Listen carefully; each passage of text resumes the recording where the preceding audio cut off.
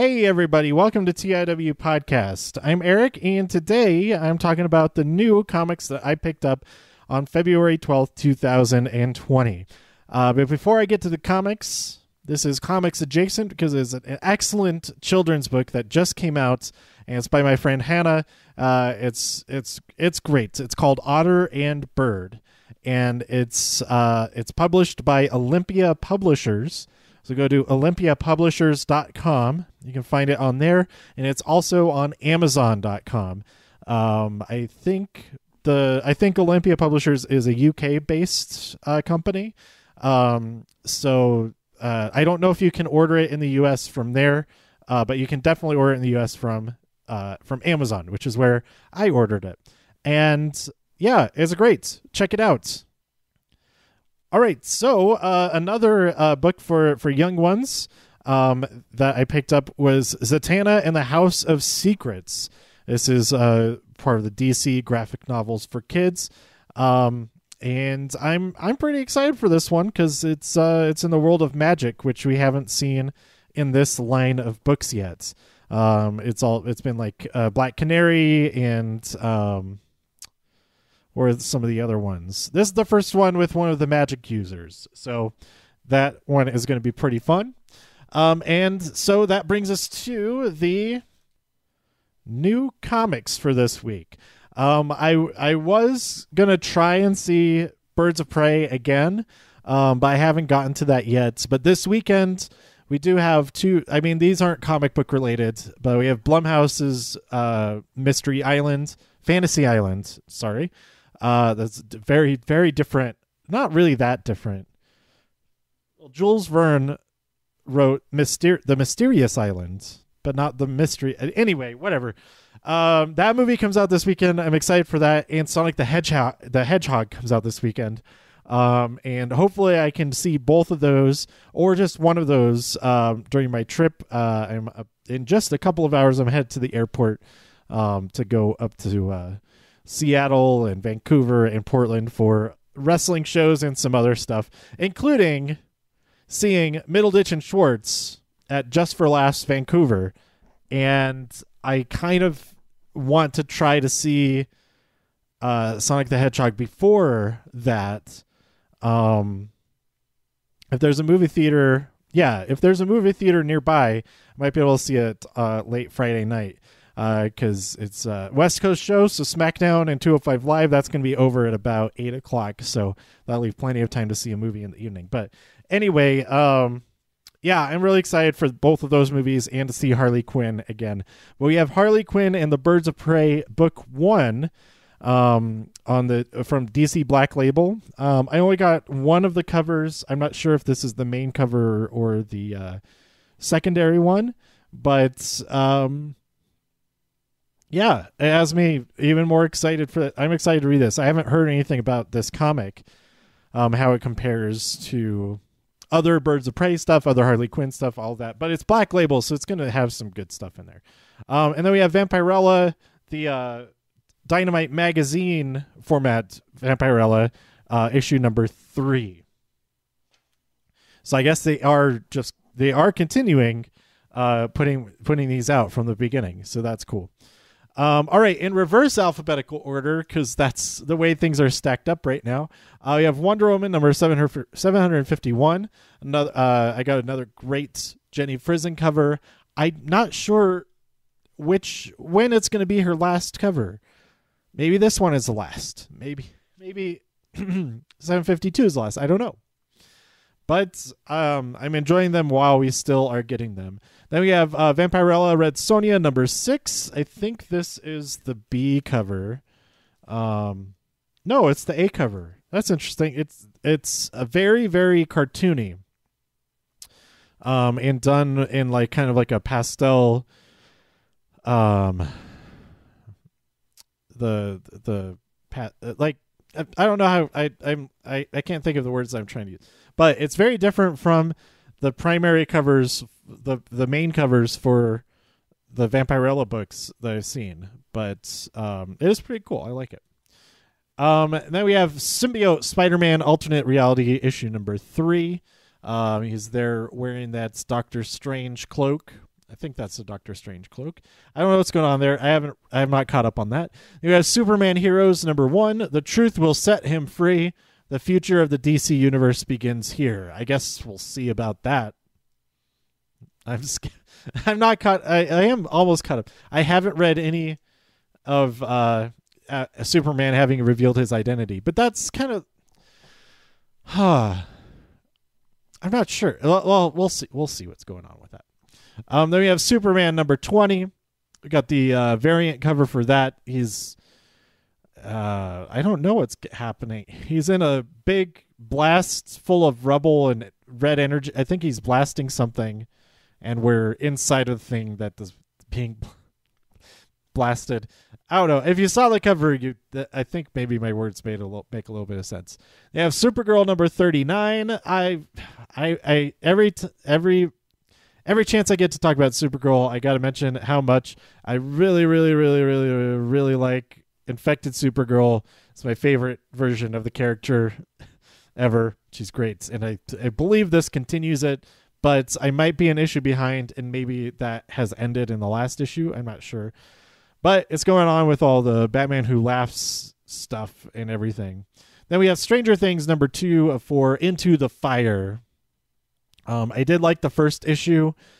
Even though I didn't know any of the characters, I thought it did an all right job of, making sense for it for that being the first thing that I read in a while. Then we have the Napoleon Dynamite Valentine's Day special. We've got a Valentine that he has drawn. That's pretty. It's like it's a pop-up Valentine. That's fun. And then there's a balloon with Pedro's face on it. That's great. Is her name? What is her name? I was trying to remember her name last week, and I couldn't remember it. Then we have Harley Quinn and Poison Ivy #6 of 6. So I got the all three covers. So the main cover and then the variant B and C, the two covers spread. That's some really nice artwork by Brooks, I think. His signature is only on the Harley Quinn side of it. But then the main cover, you only kill the ones you love. So they are going after this other plant person, and I'm excited to see how that concludes. Like I said in the last week's episode, I guess they maybe have already announced that they're working on a Gotham City Sirens movie or something like that, which would have Harley Quinn in it, of course. But and maybe that one would have I'm not super familiar with the Gotham City Sirens, the whole history of that and all that. So maybe that would include Poison Ivy anyway. But I want to see a Harley Quinn and Poison Ivy movie. It just could be called Harley and Ivy, and it'd be really straight. Like it's these two doing stuff. Just go see it. Speaking of Gotham City, we have Gotham City Monsters #6 of 6, The Malevolence of Melmoth. So I just got the main cover there. They have the Flash Giants #3. Let's see, 5 action-packed stories, a real rat race, Green Arrow back from the dead, Gorilla Grodd, Shadow, Atom, Kronos, and also featuring Blue Beetle. So yeah, another great collection. I think this is also out. I'm not sure if it's out before it is at comic book shops when it's at Walmart. But if you don't have a comic shop near you and you want to get some great value big books full of DC, check it out. They have them at Walmart's, in addition to at comic shops. Then we have the Flash #88. He's bursting through a bunch of guys in looks like spacesuits. So I don't know what's going on with that. One of them has a camera, so that maybe they're on like some type of science expedition. I don't know. And sometimes those variant covers have nothing to do with what's going on in the book anyway. Then you have Deja Thoris #3. I think this is the main cover, but it's got a great painted look to it. Yep, it's the cover A. And yeah, I think I've read issue #1, but not #2 yet. And I can't I can't remember what was going on in that one. Then we have Catwoman number 20. Got this awesome variant cover with her in the city, and then a cat has a necklace for her. So that's nice. I like that. Then we have Blackwood, the morning after, issue number 1. I don't know anything about this, but I had subscribed to the first run of Blackwood, so they just kept me on for that. So I did like that first run of Blackwood. So, but I have to remind myself of what happened back then. And then we have the Batman's Grave number 5. We got the variant cover here with Batman in the middle of a bunch of flames.